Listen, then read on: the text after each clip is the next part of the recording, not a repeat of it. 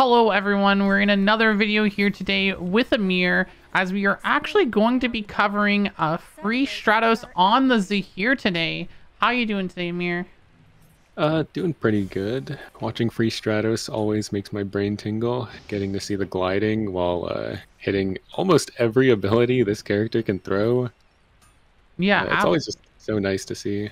for sure. I mean, Zahir, definitely a difficult character to pilot, having a lot of, I'm pretty sure actually every ability on him is the skill shot. Very, very difficult to pilot, and Free Shadows makes it look so easy half the time with being able to just land all these abilities and be able to usually clutch out some very difficult matchups. Yeah, watching Stratos is it's like watching a professional basketball game, seeing everyone just like hit every three-pointer, and then I try and go for one myself, and I am throwing it in the opposite direction. I see Stratos lock in Zahir, hit every ability, and then I log Zahir in myself, and I'm wondering where my damage is coming from as I throw my W behind me. Oh no, yeah, I've never gone that direction with Zahir personally. I've never actually tried Zahir yet myself, but I can definitely see that because I've had that experience with other characters.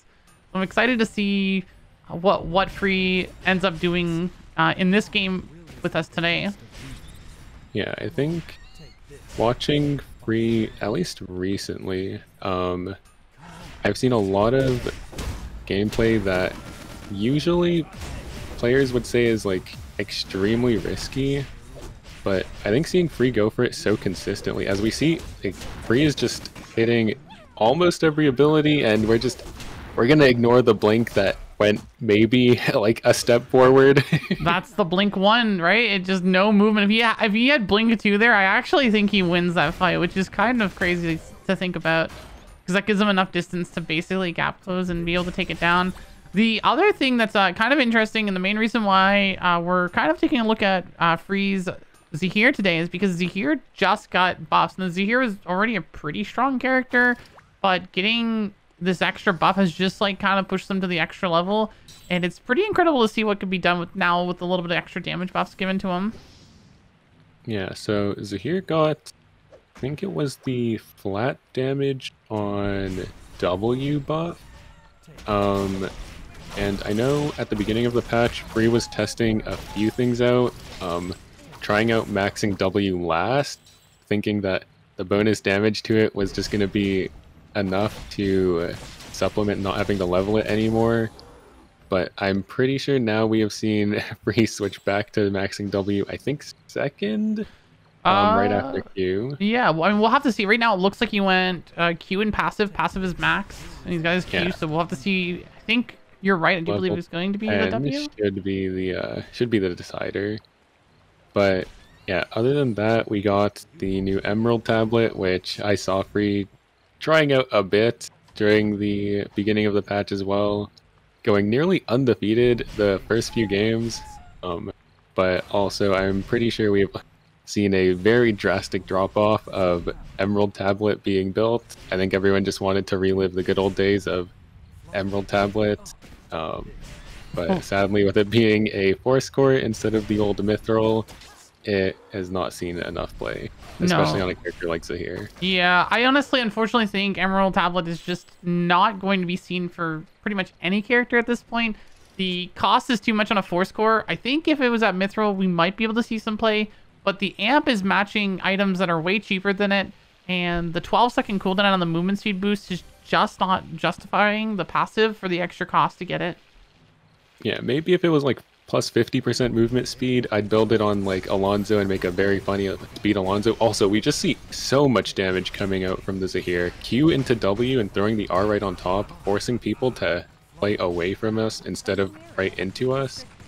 And then, like, I want to say that Stratos is like hitting every skill shot, but with the way that they play, it honestly looks like we're just mind controlling our opponents to walk into them. Well, exactly. I mean, the Alonzo went in for the engage, and immediately Free just sets up the AoE damage on top of the combo that Alonzo's going to set up, instantly just like shutting them down. Yeah, and then this is one of those risky plays that I was talking about earlier, where it looks like Free just, like, to anyone else, it looks like we're just running it down and inting, but then we're maybe picking up a second kill. Are we 1v3ing an entire team? This is free. This is what free does. It's like, again, yeah, it's the questionable, you know, hyper aggressive, hyper forward positioning that may look questionable. But the thing is that free is confident in his mechanical skills, and it shows there. He knows how to pilot this character. He knows what other characters can do, and he can mechanically outplay them. So he doesn't have to play super safe when he knows he can just cancel, you know, the dashes from certain characters. He can keep himself safe from engages. Like, he cancels the PLO with his knockup so that he's able to just take him down. And it allows free to play in, like what you mentioned, you know, some people might say, you know, is a more questionable forward position when he knows that he can just get away with it. Yeah, like against most players, I think that the Shukai team should always just instantly wipe whoever TP's in there. But against free, it's like there is always a chance that the fight just goes in free's favor. Actually, let's get back to free as he TP'd away. They're actually going into factory. Just didn't want to, you know, keep us a cam of the corpse. I think. What are we seeing come out here? A mithril? Sorry, yeah, a mithril coming out for what? What? Oh, we're slamming heel cut early, which I think does make sense. I'm assuming, don't have any heel cut, at least on hit heel cut from our team. We might have some from, oh, we don't even have any sort of reflection from our Alonzo. Which would explain probably why he went for the early heel cut this game. Yeah, and we're also seeing just, like, free sees someone slightly out of position or, like, slightly CC'd, even if they're CC'd by their own abilities, and instantly just throws 7 abilities on top of them, removing half their health, as we're doing to the Aya as well. Yeah, like the Debbie Marlene overcommitted, and as soon as they committed their full engagement, free just placed exactly where it would be and took that fight. Yeah, I also love, oh my god, we're blinking forward. We know, like, free's read on fights is just so insane, because we know that we have to make some sort of play there, as our teammate has gone down and we're in a 1v2 and they have timer advantage. We have to try and go for something. Free blinks forward with Aya just, I'm assuming, because I wasn't assuming, or I wasn't ready for it either. I assumed the Aya wasn't ready for it, and if we hit one more ability there, I think we take her down and can possibly win the 1v1 that's remaining.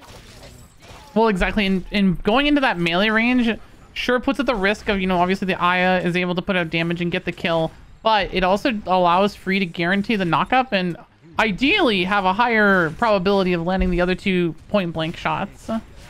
Yeah, sadly we were unable to pull that one out, but like just the ability to start looking for these plays and understanding the limits of your character is, I think, honestly what makes free so fun to watch.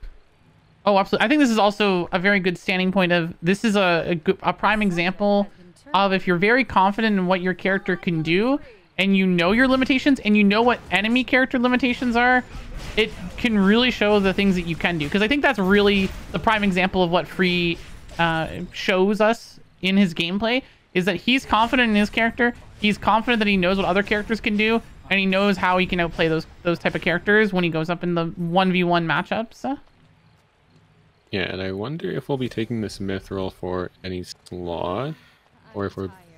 It looks like we are giving it over to our Carla. I don't know what anyone is going to be building with these items, but yeah, free slamming the Scotty, I think it makes sense, as it just makes it really easy to hit the rest of our abilities.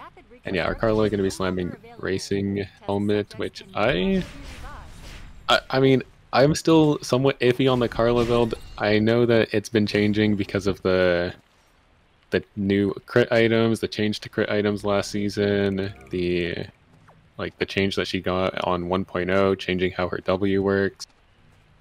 I don't know how the Carla build works anymore. I just see them building some new items every day, and I just go and look at what rank 1 Carla player is doing and then copy it. Yeah, it might not be fully defined yet. And one thing I really want to bring up about the arm piece on Zahir, because I think Zahir right now has one of the most flexible arm pieces in this game, is Scotty, and how we talked about like the Emerald Tablet. if you think about it here, Scotty has basically the same amp as the Emerald Tablet. It gives a slow every 3 seconds, which essentially is the whole same purpose of what you want to get from the movement speed from Emerald Tablet anyways, is to chase or to kite backwards. But it's on a 12-second versus 3-second. And then on top of that there, you also can go with a different option, like maybe Nightmare Nails for basically the same amp again, but now with heal cut and cooldown reduction, so you can flex your arm piece.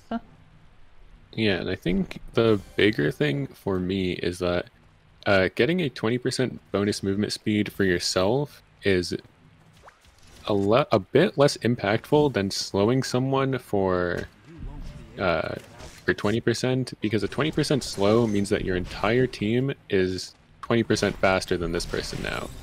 Well, theoretically. The only thing it affects is if you're being chased in a 1v3 and you can't slow everyone on the enemy team. But also, we're just seeing so much damage come out from free. Sadly, our Alonso just got one shot. So, like, I don't understand it. If that's me, I'm on the floor to that Hyunwoo E. Like, Free's understanding of the cooldowns of Hyunwoo and then just playing around it, blinking to the right, like, it all just lines up so perfectly so many times that you can't say that this is an accident anymore. Like, this is just Free doing what Free does.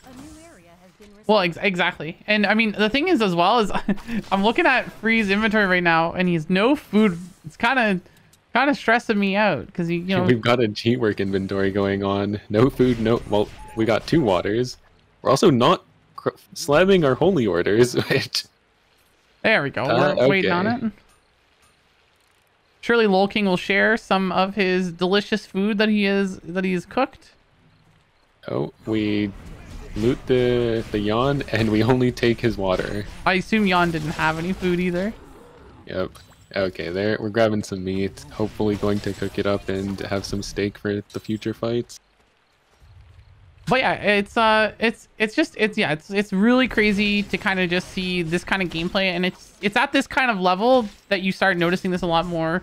I mean, we've covered a couple other characters that do very similar things where they'll play in a lot more forward and aggressive position because they know the limitations of their characters and are able to make these riskier plays with high rewards versus playing a bit safer.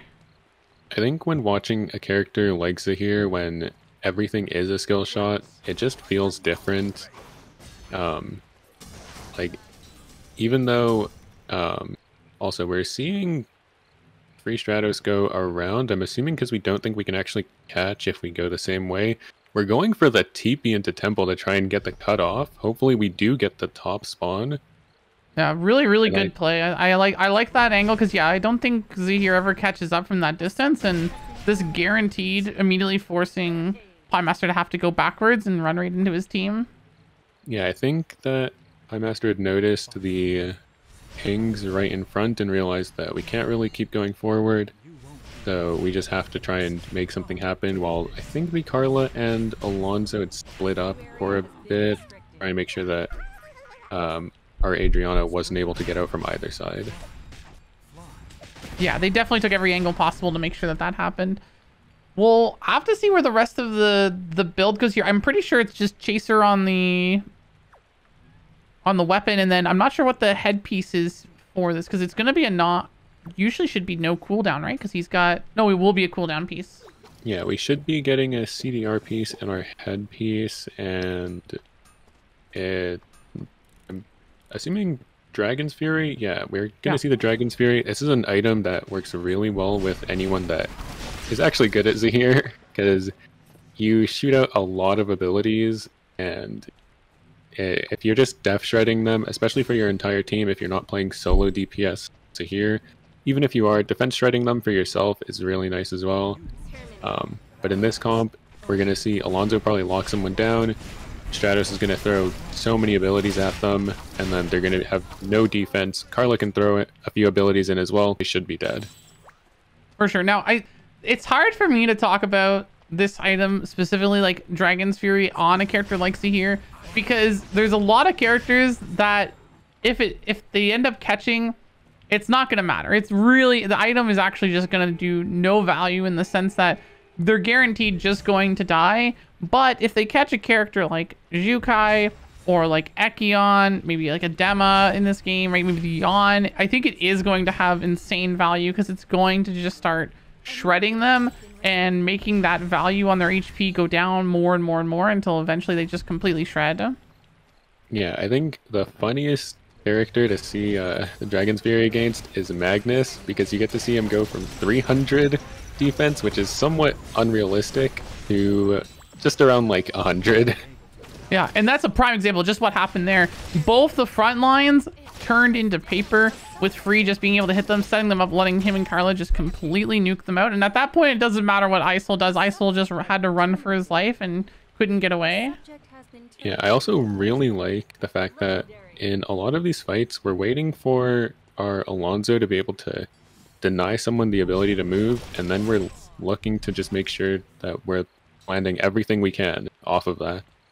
Like, we're waiting for the Alonso point, and then we're like off the Alonso point, we're confirming 3 or 4 abilities, getting so much damage in, and then basically killing someone off of a single ability that a lot of people can't actually dodge.